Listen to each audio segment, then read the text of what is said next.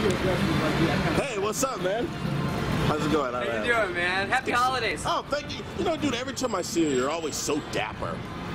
You gotta be in it to win it. Do you even own a pair of jeans, like a regular old jeans and t-shirt? I do. When we get back into the summer season, you'll see me kind of dressing down. Right. When it comes to the holidays and, you know, just basically the awards season, That's I true. want to make myself presentable because, hey, man, I'm ready to host. Right. You're dressed to impress.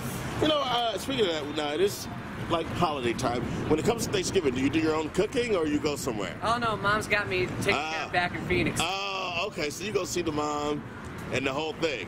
Yeah, oh yeah, my folks are still here with us. God, thank you. Sure. And, you know, they set us up, they bring us home, they give us a nice quiet place to be, and I enjoy it. But can you cook, though? Oh yeah, I love cooking. Yeah? Do some good Italiano. Oh, they're good Italiano. All right, man. I think the last time I saw you, a little bit ago, Westworld got picked up. Second season. Right, so I'm hoping you're going to be on a lot more episodes. We're very excited about it. I'm getting the buzz. Right, right. And then you're doing the, I mean, I know you did a radio show and you're getting an agent. That's right. I just signed on with an agent in Beverly Hills.